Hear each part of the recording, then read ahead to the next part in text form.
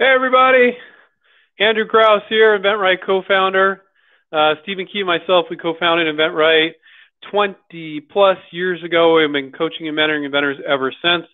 I am fresh back from a camping vacation, and that's the reason normally we do these Q&As on Wednesday night Pacific time at 5:10 p.m. And today we're doing it at 11 a.m. on a Thursday Pacific time. So I don't know how many people we're going to get attending, but we're going to have some fun here. I'm a little bit sore. Last night night before last night, I slept on a very bumpy camping mattress. Besides that, it was absolutely gorgeous where we were, camped right along the river. It was beautiful, very, very peaceful. I recommend getting out in nature and camping if you guys are into that. So just to give you guys a heads up, for those of you that are new, at InventRight, let me move this camera. See my light switch there. It's got to look perfect, right? There we go. Let's move that over there a little bit. There we go. So at InventRight, what we're all about is licensing. So let me move that down a little bit more. There we go. Okay. We're all about licensing, and what licensing is selling your ideas for royalties, or renting your ideas for royalties. So you don't license to a retailer, you license to a manufacturer that sells at a retailer, or the equivalent for a commercial product.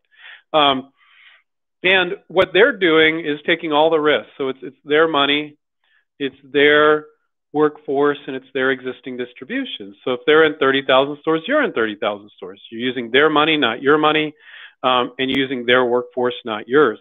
So you're essentially renting them your idea, and then you get paid royalties quarterly every 3 months. So as they sell and make money, you make money, and your product is maybe 1 in 50 of their products, but you're plugging your product into their machine. So with licensing, what you're doing is you're tapping into everything that's already there: the money, the workforce, and the distribution. I talked to a gentleman this morning, very nice guy, but with the product he came up, he was trying to create new distribution channels. You don't really want to do that with licensing. You want to tap into what's already there. So whenever you come up with your idea, go, well, how is that product sold, and who is already selling products in that space, so they can it's just one more product in their product line. And so what's beautiful about that is you're piggybacking off of what they're doing, and that's huge. And so you don't need to start a business. You keep your day job, you keep your other business, you can do this on the side, and you can let them take all that financial risk and spend all the time running the business. So that's what we do here at InventRight. We do licensing. And we've had students in over 65 countries over the last 20 plus years. I need to see when we hit 21. We'll be able to drink, I guess. I don't know. So that's a terrible joke. Fred, let's just start at the top here. Fred says, I'm very excited to see Stephen Key. Thanks, Fred. Well, Stephen's not here. You're stuck with me. So Fred, so I usually do these Q&As. Stephen does a lot of YouTube videos as well as myself, so you can check them out in other YouTube videos. With doing the live stream, you need extra software to have 2 on at a time. And Stephen's like, Andrew, you love doing Q&A. You keep doing Q&A. I said, well, you come on, Stephen. You come on with me. He's like, no, that's your thing, man. Have fun with it. So I tend to do these Q&As, Fred, but you can catch Stephen on other YouTube videos that we do. Saeed, hi, Andrew. Is contacting large companies more difficult from small ones? It depends. Every company is different. I think that with licensing, we give people rules, and then sometimes people take them as black and white when it's really shades of gray. So some big companies may be very hard to get into, and then others not at all. So it really varies quite a bit. You think that a smaller company would be easier to get into, and quite often they are. But what is small and what is big? So I define it a little bit different than Stephen. I mean, you got small. This is the way I like to do it in my head. Okay, you got small, medium, and large-sized companies. Am I giving you specific definitions of those? No. But then you got mega corporations. So small, medium, large, and then you got mega corporations. So mega corporations are like Google, Apple, Johnson & Johnson, Procter & Gamble, 3M, those types of companies. There's very few. I could count them on 2 hands, the mega Are the mega corporations next to impossible to get into? Yes. But the companies that you guys can license to all day long are large companies that are for, let's say, consumer product. Just as an example, you might have other products in other areas.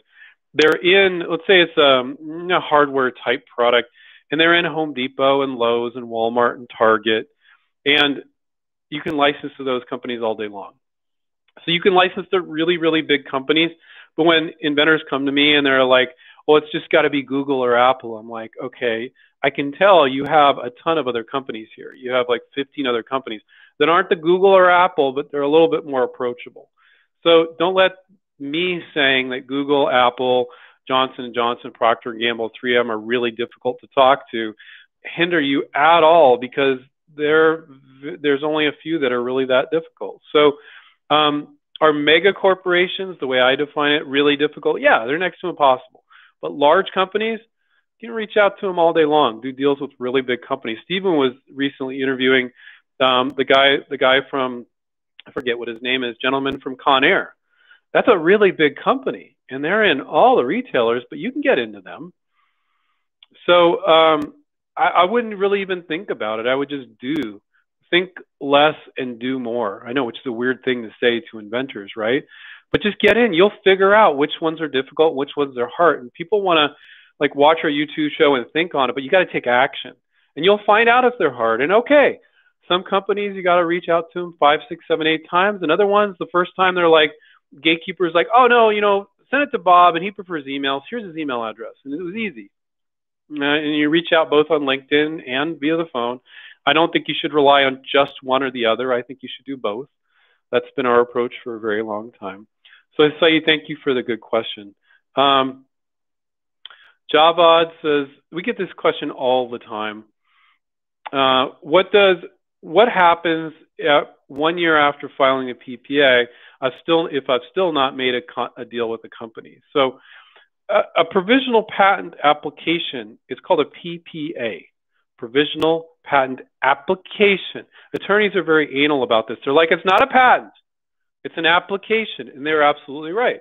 Because if you don't later file a patent and reference the provisional, there is no protection. It's a placeholder in time that if you later file a provisional within that year, a patent, sorry, within that year and reference the provisional, then you get the date from the original provisional that whatever was in there. So, and just a little disclaimer for today. I was going to say tonight, but it's today. It's because we're doing this during the day this time. Anything that I share is not legal advice. Seek the services of an attorney if you seek legal advice and before you take any action at all. So I've heard from a lot of inventors that patent attorneys misrepresent the provisional patent timeline in order to get an inventor to spend 10 grand on a patent. And they aren't lying, but they aren't telling the full truth either. So, an inventor files a provisional, and most inventors that file a provisional, they'll file it because they get excited, because it's exciting to find out that for $70, you can be able to say patent pending. Because when you have a provisional patent, you can say patent pending. You don't have to say provisional patent pending. But most inventors, after they file it, they do nothing or next to nothing, because they don't know how to move forward and license their product. They don't know how to reach out to companies. They don't know how to make a sell sheet. They don't know how to make their list of companies. They don't know how to talk to companies. They don't know how to do any of this. So they file a provisional, they just sit on their hands for a year. Happens all the time. It's not a big deal if you've done that. Don't worry about it. I'm not being critical of you. But then you go to an attorney 11 months, 10 months. Well, I filed a provisional, but it's running out, and I'm worried I'm not going to be protected. And the attorney says, well, if you want to preserve your filing date, you need to file a full utility. And the inventor falls for it, and then they spend 10 grand on a patent, and then they file a full utility, and they reference the provisional, they get protection from that date. What the patent attorney doesn't tell them is that if you haven't made a public disclosure, haven't sold it as a swap meet, or put it up a public video, or put it up on a website, which most inventors haven't, you haven't started the 1 year on-bar rule from ticking. You haven't started that 1 year time clock from ticking, because 1 year from the time you make a public disclosure, you need to file a patent. But if you just privately show it for license under the American Invents Act, that's not public disclosure, okay? That doesn't start your 1 year on-bar rule from ticking. So, and especially if you even haven't shown it to anybody, you could file that same provisional again and get a year. Now, you lose your original date, like let's say it's 10 months ago. and you file the same provisional again today, you won't get protection from that date. You get protection from today. And if nobody's come up with it during those 10 months, you're protected from today. And I've literally never talked to an inventor where they filed another provisional and go, oh, it screwed me up. They could, in theory, but I've never talked to an inventor where that's ever happened to them. Not once. Now, it could, though. So to get another year of protection, not continuation, because they're not connected to each other. Provisional patents are not connected to each other. You can get a year of protection when you haven't shown it to anybody or you just showed it privately for license. You can do that, and it doesn't cost you $10,000. It costs you another $70 for a provisional. So now the attorney, when they tell you that, oh, if you want to preserve your filing date, you need to file a full utility. You're going to lose all your rights. Well, they're not completely wrong in that you lose your rights from that date, but you could file another provisional and get protection from that date. But provisionals don't protect you unless you later file a utility, but they give you the ability to fish off the pier and see if there's interest. Okay, so my general feeling about it, it's fine, file provisionals, get the warm and fuzzies, do nothing. It's not going to hurt you except to spend the time to write the provisional and spend the $70. But what's the point? If you don't intend on contacting companies, like my take on it is file a provisional like the week before you're ready to start reaching out to companies. Because a lot of the research that you do with figuring out your list of companies and looking at all the products in that space and doing all your research for your sell sheet, for your list of companies and all that, you're going to find things you weren't aware of. And you might be like, oh, I want to protect this too. And you throw it in your provisional. Now, it's not the end of the world if you file the provisional and oh, I want to protect this too. You could file a second provisional and just take that existing provisional and have A and B in it and add C. You could do that. A lot of people don't know that they can do that. So, Javed, I want to thank you for that question because my answer is a lot of other people are thinking the same thing. But don't let an attorney take advantage of you thinking that you're going to lose all your rights if you don't spend 10 grand on a patent. Now, yeah, you'll lose your date from the original provisional, but what are the chances that that will be a problem? Very low. Could they be? Yes. Have I ever met a single inventor ever in 20 years of doing InventRight where it was? No. That's my personal experience. So there's the paranoid or worse, worrisome world that the new inventor lives in, and then there's the real world. And so I'm giving you a taste of what the real world is. And to think that you can do this business and reduce your risk to zero, no risk, there's no business, any kind of business, to reduce your risk to zero. There's always going to be risk.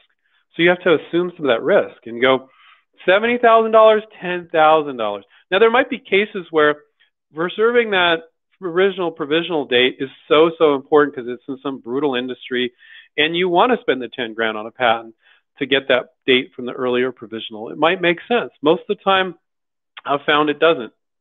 But that's your personal decision. So let's see.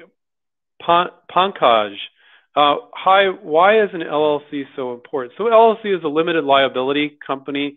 I don't think it's that important, but we talk about it and we talk about the importance of it, that you want to file an LLC or corporation when you do a deal with a company under your LLC or corporation. Now, a lot of folks, you guys are in other countries. You're not going to file a U.S. LLC.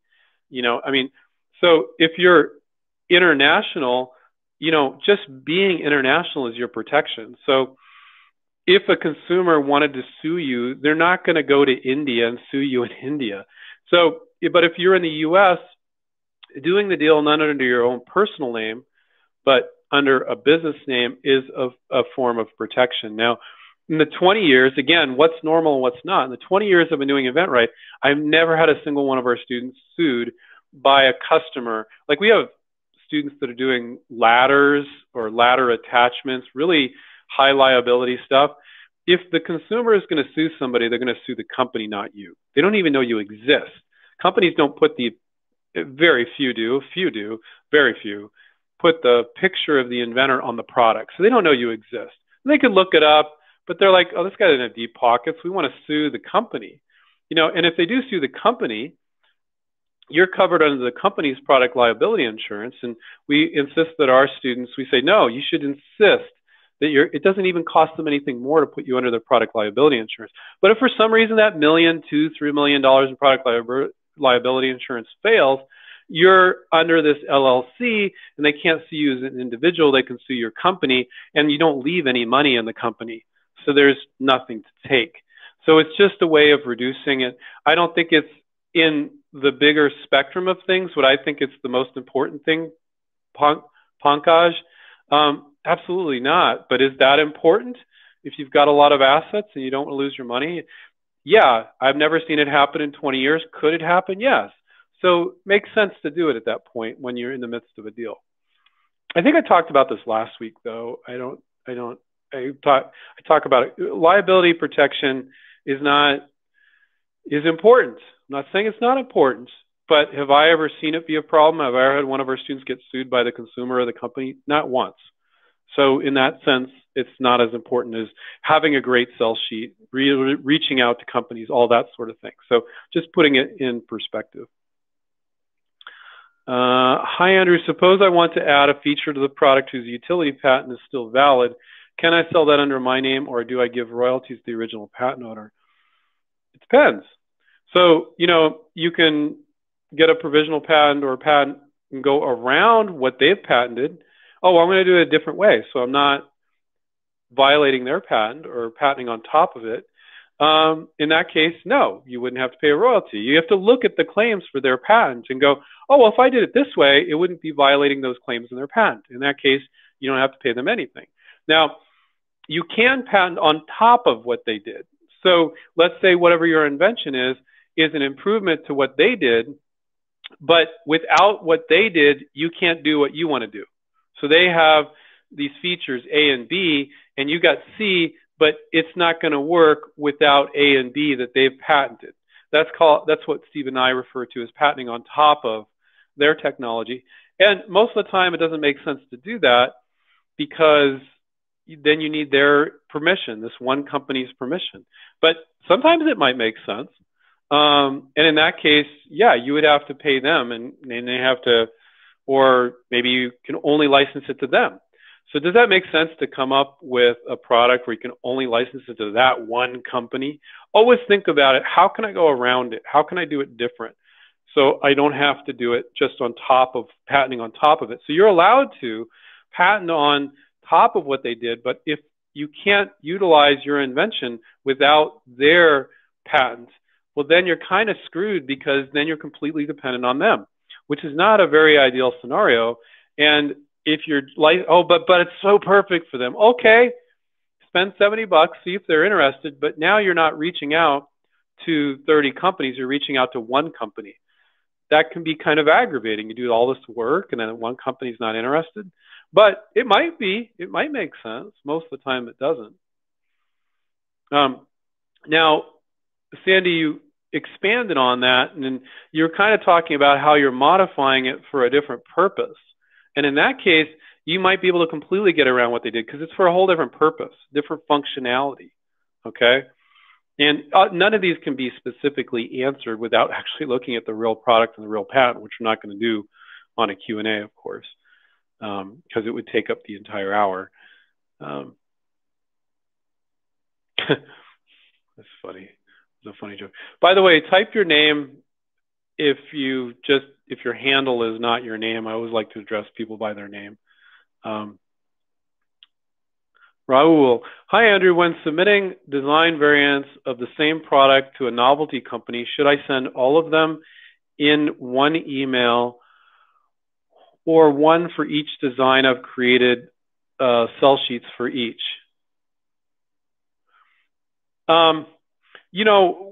With a non-novelty company, I would not recommend. You have to decide what your best version is. But if it's a novelty, they're going to take a quick glance at it. I think it's okay to send multiple variants. And you can put them all in the same sell sheet. Novelty companies, they kind of look at it, and because it's a novelty, it's like, what is this? What's the right vibe? Oh yeah, I like that one. And that would be okay. But if it's outside of a novelty product, you can't submit them like 3 variations. Oh, it could be like this or this, all in the sell sheet. You want it to be the marketing that they would use. You have to decide on one. But Raul, I would make an exception for novelties, and I would say it's okay to send some variants because usually not highly technical things that are hard to figure out. You're just going to look at it and kind of get it. So I think it would be okay to do that in novelty. But most of the time I would say, no, you definitely don't want to do that. They're going to get a little upset. Well, I'm sitting there, I'm like, what is this one? You know, they figure out the minute differences of each one. That doesn't make sense in most categories. You have to decide on one version to send. And if they don't like that one, and you say, well, I've got some other versions, can you take a quick look? Then you could send those if you ask permission. Sandy says, this new time is good. USA, UK, and Asia are both convenient. Okay, cool. I don't know. I wanted to see how many people show up. I'd say we have a little less than we normally have, quite a few less. We've been hitting sometimes like 100 live, and we're at like 51 live, 52. So far, my assessment is stick with the 510, or maybe try another time. We could kind of mix it up. Nobody's ever going to be happy. Not everybody's going to be happy with any time we do. Everybody's be like, I like this time. I want this one. So we'll figure it out, though. Again, the only reason why I'm doing it this time because I was on a camping trip, so which I never take any vacation at all, so it was very refreshing. Let's see what we got here. Susie, I have a product that I think would align with some Disney movie lines. Can I create a sell sheet using Disney characters to show how the product works? Yes, you can absolutely do that, Susie. It's called fair use. Can't put it up on a website. You know, I had this one student, and this is back when I used to coach, and because I was our original coach. Now we have 10 coaches and a negotiation coach.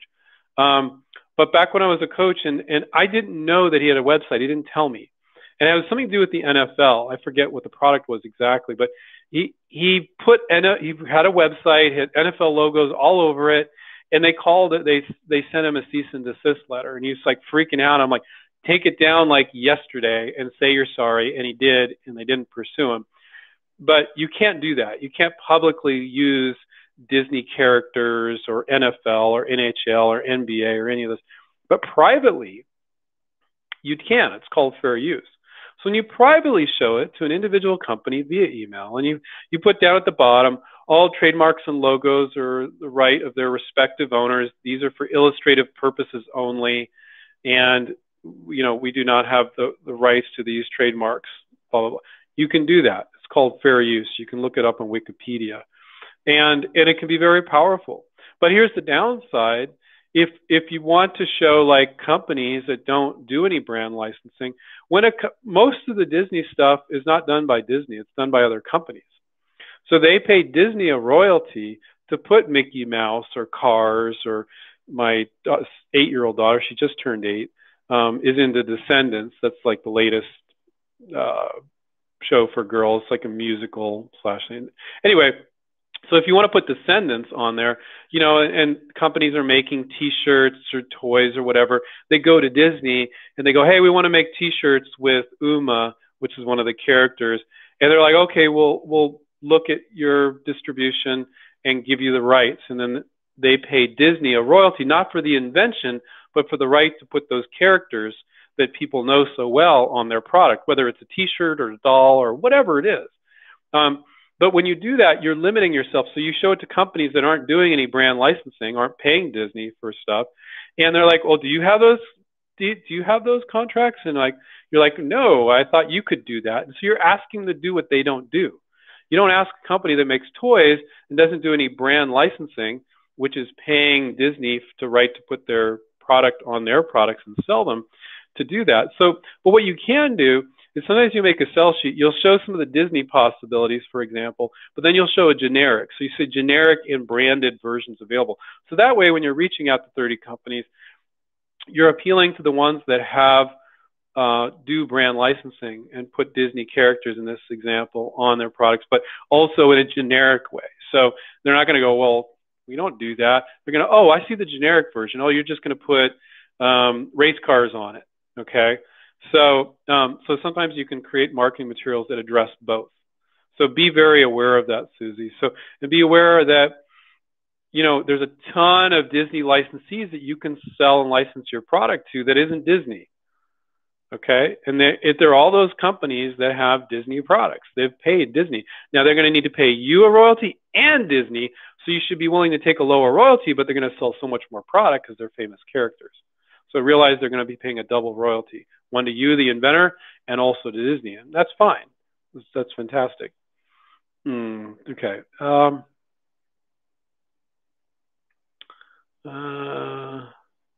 Sandy says, please keep this time only, please.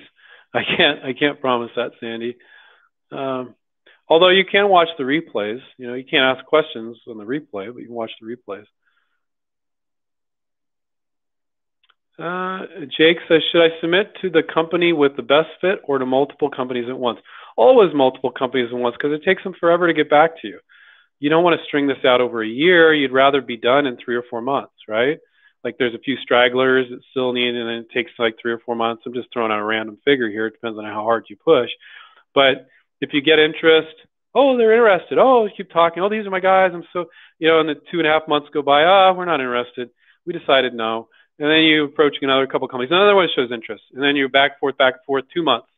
Oh, we decided we're not interested. You string this thing out forever, blow it out to everybody from the get-go. Okay, and you don't tell them you're doing that. If they ask, oh yeah, sure, of course I'm shopping around. You don't throw that back in their face. That is not cool, very unprofessional. So don't pit them against each other ever. Not never, 99% of the time.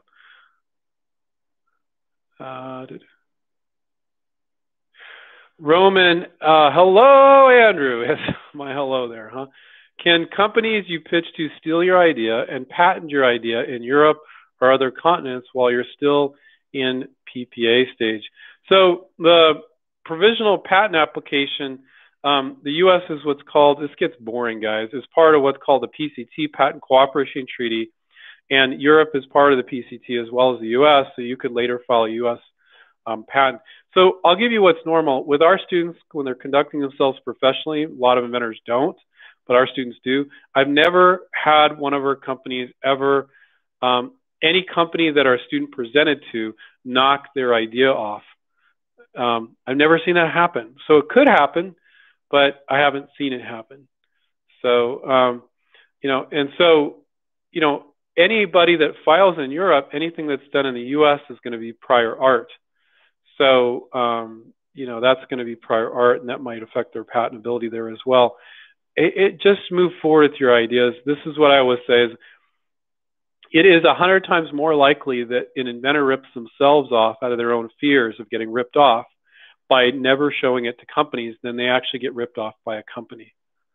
Like literally 100, maybe 1,000 times more common. So could that happen, Roman? Yes, it could. Have I ever seen it happen with our students? No. Now our students are conducting themselves professionally, but I really wouldn't spend a lot of time worrying about that. But in a roundabout way, filing U.S. provisional is a placeholder, is a provisional patent in Europe too, because you could lay that company, or you could later file a PCT and then file in Europe as well. And I know some of you don't know what I'm talking about, but it gets too damn boring to get into detail with the patent stuff. Let's see. Too many patent questions, guys. They're boring.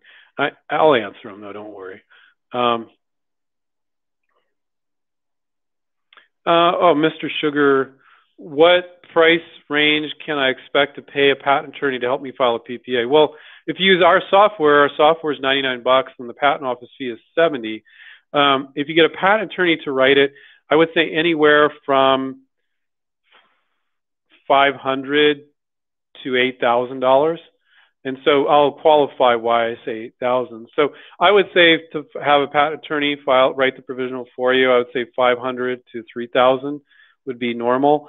Now, the reason why I say sometimes $8,000, some patent attorneys, what they want to do is just get all your money up front, because they know a lot of inventors will file stuff and never do anything with it. So they'll say, oh, I'll want to write it like a full utility. I'll charge you $8,000, and then I'll only charge you $1,000 or $2,000 when you upgrade to the full utility. So that's the reason why the ridiculous figure. But I would say if it's just a provisional, not written like a full utility patent, I would say $500 to $3,000 would be common.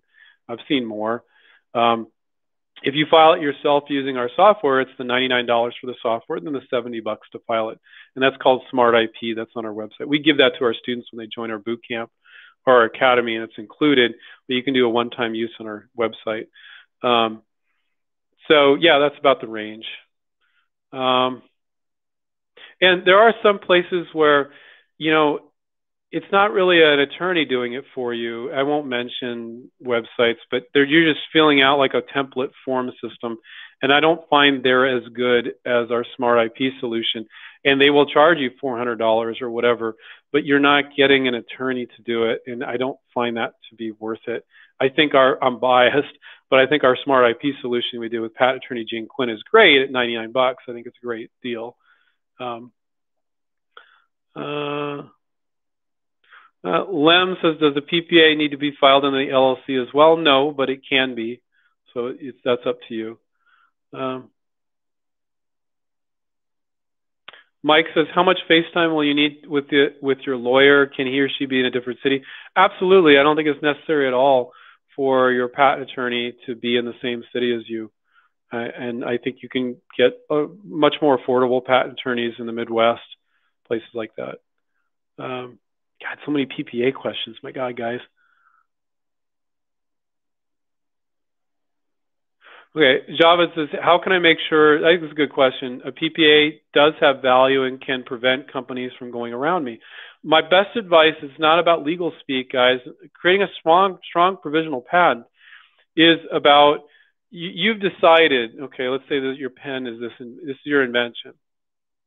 And a lot of inventors you're creative, right? But once you've been thinking about it a while, you're like, this is it. This is the invention. This is it. Just like this. That'll mess you up every time. If you say, well, this is like this, and this is the product I'm going to license, but it could be like this, or it could be like that, and what's another version that's just as good, but not the version I'm pitching, or 90% or 70% is good, you got to cover those variations. So you knock yourself off, and you throw those other variations into your provisional patent. But most inventors, the longer they think about it, they're so fixed in their mind, this is the way it is, that they're lost their inventiveness. And so you need to put your feet up on the desk and knock yourself off and go, well, it could be like this and be like that. It's not what I'm going to pitch it, because I still think this is the best from a marketing standpoint, but I'm going to cover the variations. That is the most important thing that you can do when you file a provisional patent application. And or file a patent. The problem is most inventors, they don't do that. And then the attorney, which shame on them, doesn't force you to do that. They give the variations. They take whatever garbage the inventor gives them, which they didn't think through. They didn't think about the variations. And then the patent attorney just files it. So inventors and patent attorneys do this all day long. And that's why most patents are garbage. Because both the inventor didn't do it. Shame on the inventor for not thinking about the variations. But shame on the attorney for not telling this green inventor, look, if you want me to do a good job, I need all the variations. And so they take your 10,000, they file it, and I think some attorneys are jaded, and they're like, well, it's never going to go anywhere. He's not going to do anything with it. It doesn't matter. And it will never get evaluated. Who cares? Now, do I think most patent attorneys feel that way? No. But some of them, they just don't care. They do not care about you if they did not force you to think about the variations. That's my biased viewpoint. And that's why some intellectual property experts believe that I think that's a little extreme, up to 80% of patents are weak to garbage. So you get a patent, you think it's strong, but if you just have a bunch of weak claims in there, it's not. You know? So, boy, I really went off on that one, didn't I? Let's see what else we got here. Don says, are invent right fees due up front? Yeah, we coach and mentor people for half a year. So yeah, we let people pay over 6 months, Don. So we trust, because we do such a great job. I mean, a lot of people selling programs like, oh, need all the money up front, because they're not going to do a good job with coaching. We let people pay over 6 months, but it's not you're expected to complete the 6 months. If you didn't, you'd be like defaulting on the payment, if you will. But it's not like, oh, well, after you license, then you can pay us, because you're going to have learned how to license. We'll have spent 6 months helping you, regardless of whether or not you license your first product. So, yeah, you don't have to pay it all up front. You can pay it over 6 months, but we coach and mentor you for half a year. It's a lot of friggin' work. So we don't do that for free or on the come, as they say. V2 Vids, I don't know their name. Is fitness a developer-friendly industry? Yeah, fitness is great. Everybody wants some people, they want the easy fix. You know, it's this device, and if we're doing sit-ups, and yeah, it'll give you ripped abs, but if you're 200 pounds overweight, you won't see your muscles, you know. So they always want new ab devices, and I'm just saying that as a joke. Of course, there's a lot of opportunity in fitness, a lot of opportunity in physical therapy. I've got a lot of students there, and physical fitness for little gadgets and gizmos all the way up to full-on exercise devices, and recovery products for people that are in some sort of physical recovery, things like that. So yeah, it's a great industry. We have people inventing there all the time. You're welcome, Saeed. Saeed said, thank you. Oh, I love this one. Saeed said, this is great for everybody. Great question, Saeed. I have many ideas. If I have many ideas, then how should I choose the right one to start with? So let's talk about that for a little bit. If you're willing to work on a litany of ideas that you have, I can give you some criteria to whittle that down. So let's do ease of manufacturing first. One is if you write this down, guys, this will be useful. Write the word manufacturing, dash, easy or hard. Manufacturing, easy or hard, okay? So some products, you can just look at similar products, other products on the market, and you can go, oh, well, I just made a slight change. Well, let's say these glasses here. I'm just making a slight change to this part here so it's more comfortable, okay? Or I'm putting a little rubber on here, or whatever it is. I'm not saying that's a good invention, guys. So if you can make, and that's an example of it being easy. You come up with these unique little, just randomly, I'm coming up with this, guys, but it's this rubbery material that you cut and stick on here, and it has these really bumps. It just feels cushy and fun. Like sometimes I put glasses on and it's like hurting the bone on the back of my ear. And let's say you sell it and then you tell people they can cut it and fit it on there. That's an example of manufacturing easy, especially if you're seeing that they have this material in another area and you're like, well, let's move it over here. We'll sell in a little sheet and people can cut it to their glasses and put it on. Pretty easy, because you can look at similar things and go, I know they can do it. Like maybe I'm having a hard time doing it, but I know they can do it. So I'll sell the benefits. Whereas, you know, again, it's a ridiculous example, but if you're like, well, I think it'd be a great idea to build a robot that can jump up on your roof and shingle the house so workers don't need to sweat in the 100-degree heat. And if they fall off, they're not going to die and the robot will fall off or whatever. And so it's good for safety and labor and whatever. And the company's like, well, how do we do that? And you're like, I don't know, but I think it's a good idea.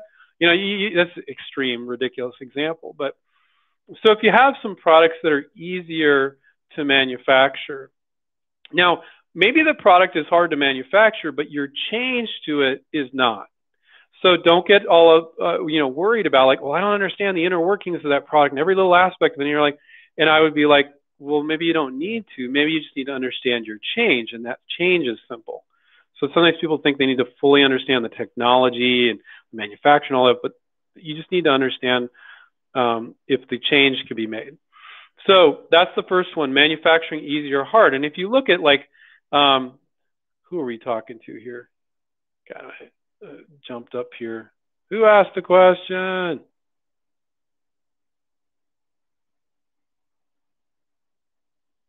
I'm trying to, okay.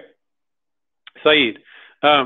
Saeed, so if you have 5 ideas, you know, you're probably going to go, okay, project 1, ooh, brutal. I just don't know how they're going to do it. Project 2, oh, yeah, I think it would be pretty simple because of this, because of that. And you can kind of gauge them on all 5 of your projects. Now, that's not the only criteria. So manufacturing, easy or hard. Then you have ease of understanding. So some products and their benefits, just, you know, I'll make a sell sheet. It's just easy. Like, oh, they're going to see this picture with the right words and you're just going to get it. And other products, it's like, you got to go through a lot of explanation.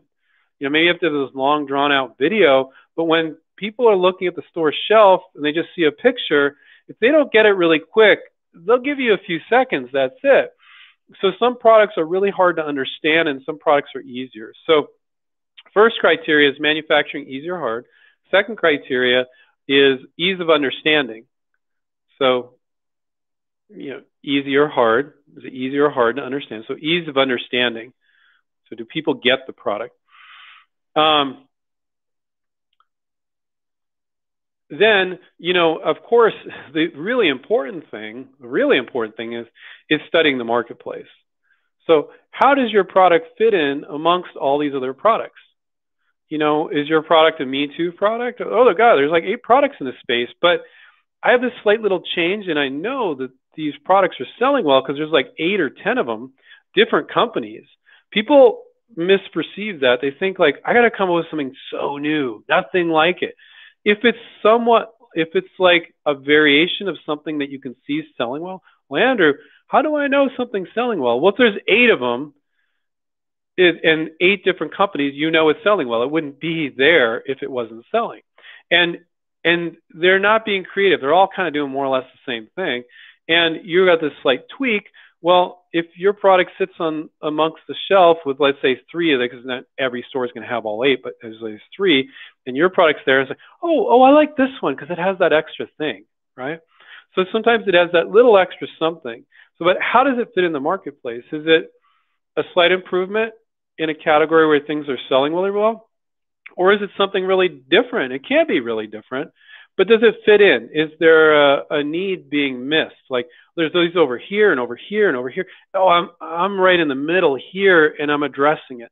So you want to study the marketplace. This is the most important thing out of all 3 of these things that I've said, and see how it fits in and be honest with yourself. So you need to become an expert in the micro category of your invention. So if you've got,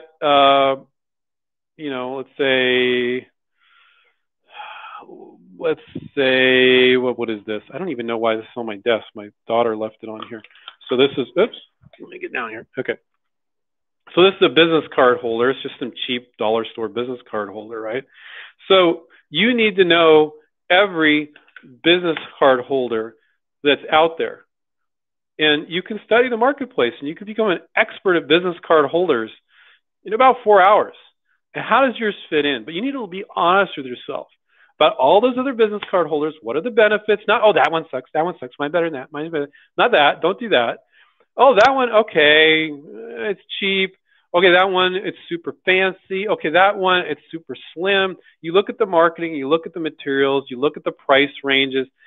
You need to understand that and go, how does mine fit in amongst those? How is mine different? You need to be honest with yourself. So if you look at your 5 products, Saeed, I don't know if you have 5 products, but let's say you have 5. Some of them are going to have more punch than others. And some of them might not have a lot of punch, but it's a slight variation on something that you see that's selling really well because there's a whole bunch of companies selling it. So that is the most important thing you could do. How does it fit in the marketplace? Manufacturing, easy or hard, ease of understanding, easy or hard. There's other criteria too, but if you guys use those 3, that's great. Now I'm going to sit here annoying you guys by closing and opening that. I don't even know why that's on my desk. I have no idea. This is my daughter, by the way. That's my daughter. She just turned 8. I don't know how old she's there, maybe 6 or something, but it's on my desk. Anyway, I had a lot of fun with her on my camping trip. We played in the river. It was amazing. So thank you, Saeed. I think that not only did I answer your question, but I think a lot of other people are thinking the same thing. And that is great information I think will help a lot of you. When I do these Q&As, sometimes people want to ask such specific questions for them that it won't benefit anybody else. And I always try to broaden it out, but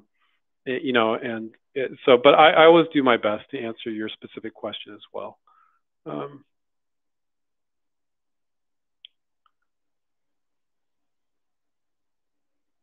Okay. How is the name? And he also says how to license your product while being part of product development with the licensee. Okay. Are companies willing to do so? Thank you, Andrew, with an exclamation mark. Thank you for the exclamation mark. I like your excitement. Absolutely. A lot of companies will work with you to develop it further. Like they might, well, we really like this business cards case. It's really fun, but and they'll present you with problems. Don't freak out. Oh, but with the way that you glued this here, we're concerned about manufacturing. And you're like, let me think on that. What are you concerned about? Well, we don't think it's going to work because of this. We think it might break or it'll be too costly or whatever it is. And then you come back with solutions. So working with a company and being open to and establish a relationship where they can tell you what they like and don't like about it, and you can address some of the things that they don't like, is a big part of inventing. And yes, a lot of companies are open to that. Absolutely. Some inventors, they don't ask for it because they don't want to hear it. And that's bad, because then the company goes out, they make their own conclusions, they don't share with you what the problems are, and then you don't have an opportunity to fix it. So you just want to let them know that you're open to that. Look, if there's problems, with the manufacturing or anything else, hit me up. I might be able to come up with some solutions. So you can absolutely work with them. So how to do it? How you just do it. You don't worry about it and you work with them. Some companies want a lot of it. Some like, no, we kind of got it from here. We'll check back with you. Okay, what are you looking to do? We're going to do this, and then you're going to check back with me then. And so you always want to get clarification. It's really important to do that. It's so weird doing these live chats. I don't know if I'm supposed to be looking at the camera, or it's weird if I'm just staring at you guys. If you guys can give me some feedback on what you prefer. No, Andrew, I like it when you look away, or I want you looking at the camera the whole time. I think most of these Q&As that I've been doing for quite some time right now, I'm not looking at the camera. So if you guys could give me some thoughts on that because we're going to close it out here in about 13 minutes, let me know. So I have some feedback there. Just straight at the camera or away from the camera, what you guys prefer, or type, I don't care. Most of you probably don't care. Let's see what else we got here.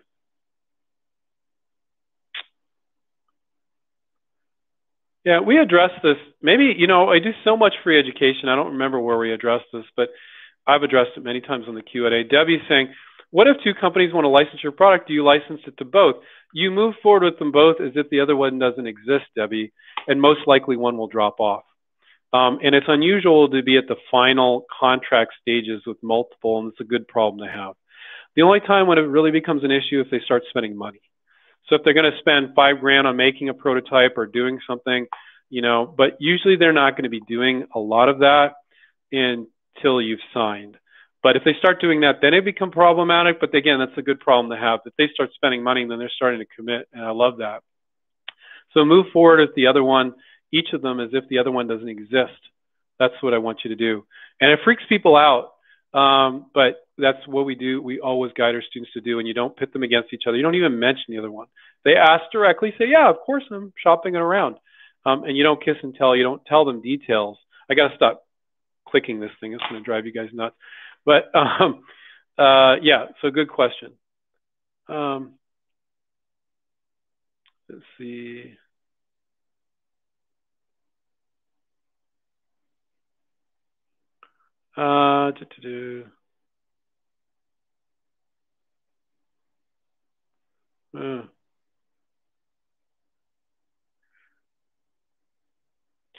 Maxwell, how long does it take for most companies to respond to the idea you submitted? It varies tremendously. Some of them never respond, and that's why you need to reach out multiple times and remind them. Okay, so he's asking more specifically after they've said, yes, send it. So it's very common, and people trip out on this, but you talk to them on the phone, or the gatekeeper said, oh, just drop them an email. Well, let's say you talk to them on the phone. And they said, yeah, send it on over. Or you talk to them on LinkedIn, and yeah, send it on over. And then they don't respond. And people freak out. They're just busy. They're usually marketing managers are doing a lot of different stuff, so you need to send it again. And never, ever send an email and say, did you get it? Did you get it? Never, ever, ever, ever, ever do that. Always send it again. So you kind of forward the email that you already sent so they can see, oh, he sent it to me before. You just say, hey, please take a look at the attached sell sheet and let me know if this is something that you might be interested in licensing. I'm a product developer and I'm looking to license this to you. They can see they sent it again. They're just busy. So it can take weeks of back and forth on that sort of thing after they said yes, and yes, you can send it, and it's normal.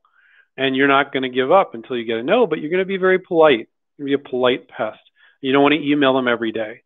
I would say once a week after they said yes, they'll take a look at it at most. And you're going to keep yourself busy by approaching other companies. But what happens is you're like, oh, these are my favorite. This is my favorite. And you're sitting around being anxious, and you just got to be patient. One of the things that's very important with licensing is patience. But you can keep yourself busy by approaching other companies and doing other things. And then it won't feel like you're sitting there biting your fingernails waiting. That'll drive you nuts. And they'll respect you for it. They'll respect for your persistence, but they'll respect that you're not being a wacky inventor, emailing every day, being upset they didn't get back to you right away. They got a lot of other stuff going on. You are not their top priority at all. Okay? So you need to know that. Now, they need a minute to think on it too. You know, like they're busy, they're overwhelmed like a lot of us, and they need a minute to think on it. Maybe they looked at it and they wanted to come back to it at the end of the week. Oh, well, I'll get back to that on Friday, and they never got around to it, and they literally forgot about it. Doesn't mean they didn't like it, but they got other more pressing things, and then you send it again, and they give it some thought. Oh, yeah, let's talk. And now they got a little bit of time. Okay, yeah, I'll have some time on Tuesday. They're people. They're not companies. They're people within the companies, and people are flawed, and we're not 100% functioning human beings where we're perfect and we're following up on everything all the time. And they're going to making their boss happy. Now, if their boss happens to say, we need new products 2 weeks earlier, now you're more at the top of their priority list. And sometimes you'll get lucky and you'll be right in that zone. It's just timing, and you can never time it. You're either right there at the right time or you're not, and you just keep approaching. So it varies tremendously, and you're just not going to be done until you get a no from every company on your list. And inventors that is one of the biggest things we teach our students and push our students.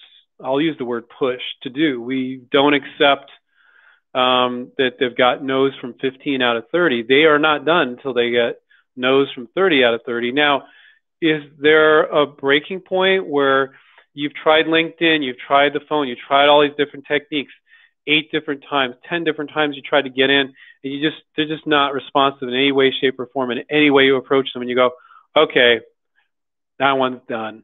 Is there a time where you do that? Yes. But it's a lot later than most of you would give up a lot sooner. And so it's a variety of like, oh, I got it in first time. And, oh, I need to try 2 or 3 times, or I need to try 10 times. It's all over the map. And it's really weird. Sometimes I'll have a student, same industry, almost the same companies, and they're like, oh, it's brutal. I can't get in. Another student's like, I got into like 10 in a day. And I'm like, okay. It's an attitude, and it's a persistence, and it's what you send and how you say it too. I'm sure if I took a look at those 2 different students, that they were doing things slightly different. Let's see. We have 7 minutes left. So Debbie, great question. Having multiple companies interested is normal, and you should never be concerned about it. And you should just push forward. And don't sit around waiting for one to say no to approach another. You'll want to shoot yourself in the head. Nobody has that much patience. We don't teach people to have that much patience, nor is it smart to do that. It'll take too friggin' long. Maxwell, great question. How long does it take for companies to respond? Thank you for that question.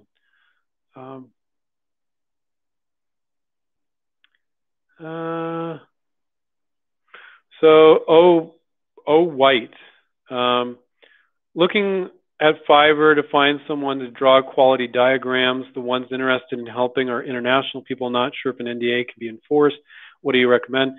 A lot of our students used to use Fiverr, and they got so frustrated we created our own design department. So when students sign up with us through our boot camp program, we do the design work for them just to get them up and running.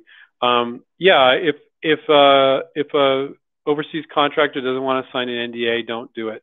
You got to be very careful with Fiverr. Actually, the default, it used to be, I don't know if it's still the case, when you sign up with them, you are giving them permission to publicly post the work they do for you, which you definitely 100% do not want So make sure to read the contract that's agreed that you won't do that. I think there might be a checkbox where it says that you're not okay with that. I haven't checked in. A lot of people get really upset with the communication issues with people on Fiverr because they're overseas. English isn't their first language. So we had so many people complaining about that. We created our own design department, which is not easy. Trust me. I think we got it tweaked in now, but it took us a long time.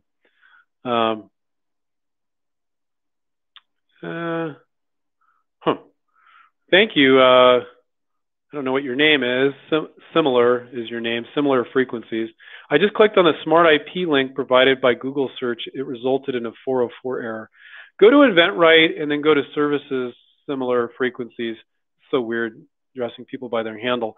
And see if that leads to a 404 error. I don't think it should. Maybe that was an old link you found, but you shouldn't have found that. So I'll Google it myself. But go to the services page on our site and click on Smart IP. And you should be able to find it. But thank you. I'll research that and make sure that there's not a broken link. Ron says, what do I do after I get my patent number and want to license an idea? Well, you did it all in the wrong order, Ron. No worries. A lot of people do. Huge numbers of people do. First off, if you're using the Eventbrite approach, and this is not a slam on anybody that's filed a patent, but you don't need to do that. File a provisional the week before you're ready to start calling. Got a whole year to fish off the pier. Why would you spend 10 grand on a patent?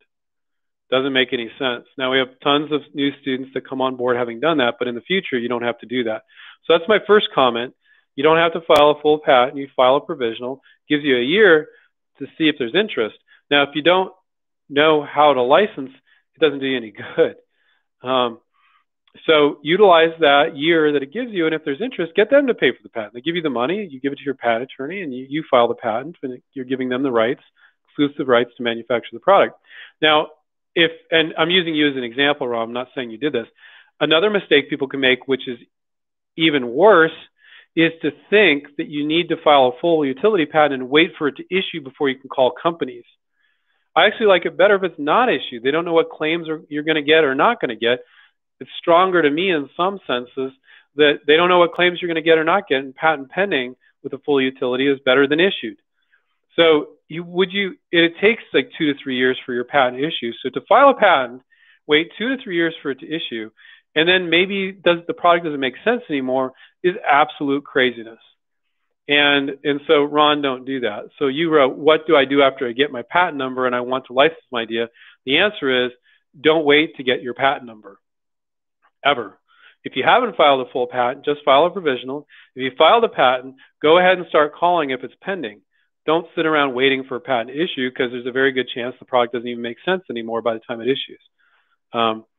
So thank you for letting me use you as an example, Ron. And I'm not saying you did or didn't do those things. Maybe you haven't filed anything. All right, we got about 2 minutes left. Let's see.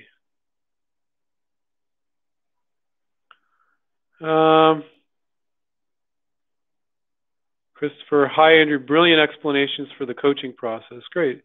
Yeah, if you guys have any questions about the coaching process and how it works, I'd be happy to answer them.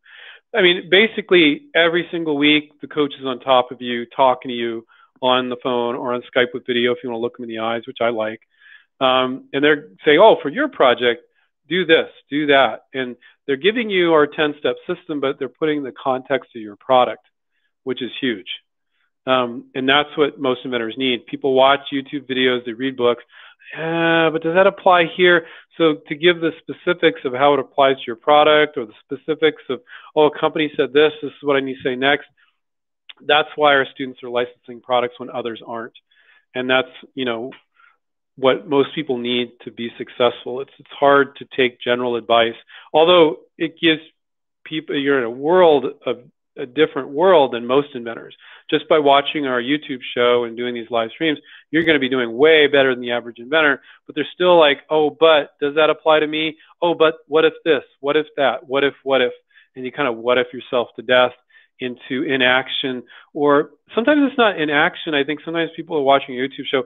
We give people enough confidence in doing things, but it's like 10% of the volume and the intensity that it needs to be. So instead of reaching out to 30 companies with the right sell sheets, the right list of companies, they're reaching out to 3 companies with the wrong sell sheet, and maybe only 2 of those 3 companies are even appropriate, sort of thing. So I do think we do a lot with our free education to get people going a little more, but it's never with the intensity that is required to be successful. You need to be really intense about it. When I say it, it's not really intense. It's like reaching out to 30 companies instead of 3. It's just more work. It's not, I don't even know if intense is the right mindset. It's more, because if you weren't intense, but you were consistent and every week you just kept reaching out, that's not intense, that's consistent. So you're consistently persistent. That's a really important trait to have. That's a critical trait to have when you're licensing.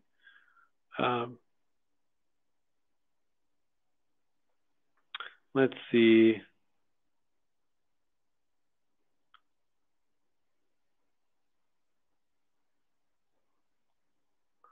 David says he's appreciating that I'm doing my best to answer questions, but also broadening out so everybody benefits. Yeah, if I was answering super specific questions for all of you, and you're like, it doesn't remotely apply to me, people wouldn't want to show up for these Q&As. So you're right, David. I want to make sure everybody benefits from it.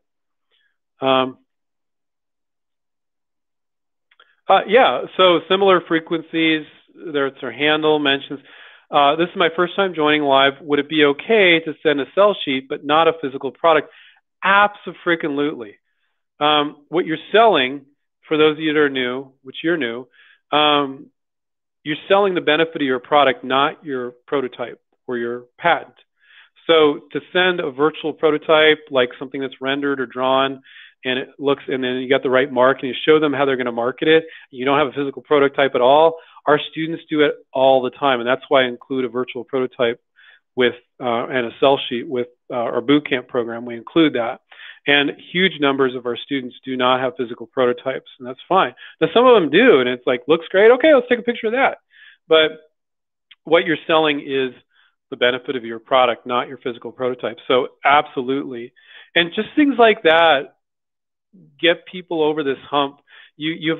Some of you have such an ingrained feeling like, well, I have to have this beautiful prototype and I have to have a patent. So I have to spend that 10 grand on the patent attorney, and I got to spend $5,000 on a prototype. Of course. And then they hear me saying the contrary, and we just save them a ton of money and heartache. So I'm really proud of what Stephen and I and all our coaches do and what we do with our free education to get people into an empowering mindset where you don't have to mortgage your house and home.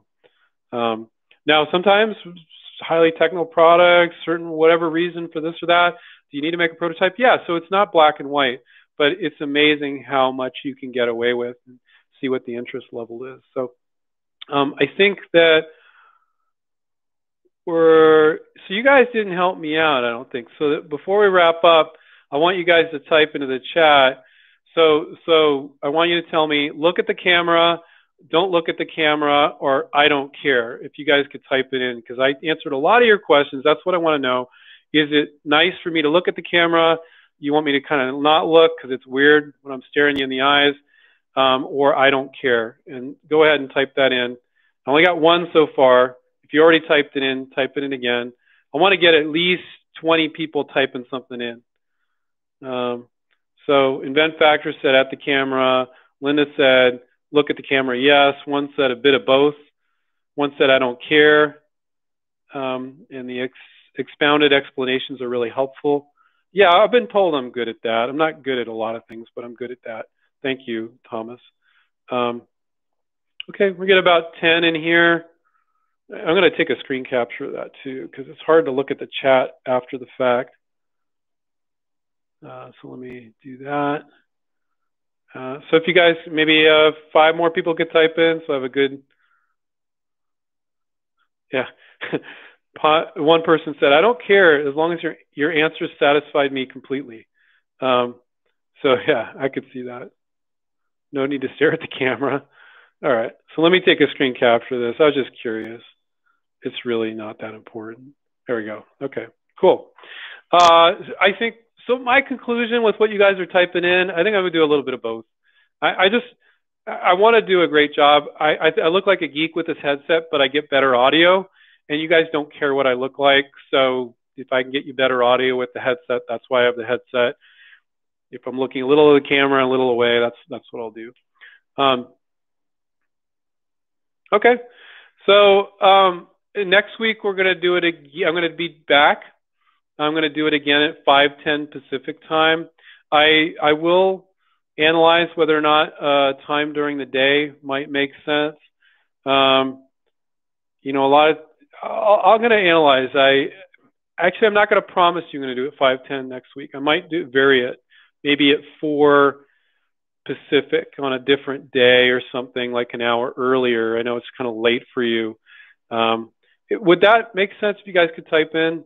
Would it make sense to do it instead of 5:10, maybe do it at 4 Pacific on a certain day? Maybe that would make sense. I might mess with it. Okay.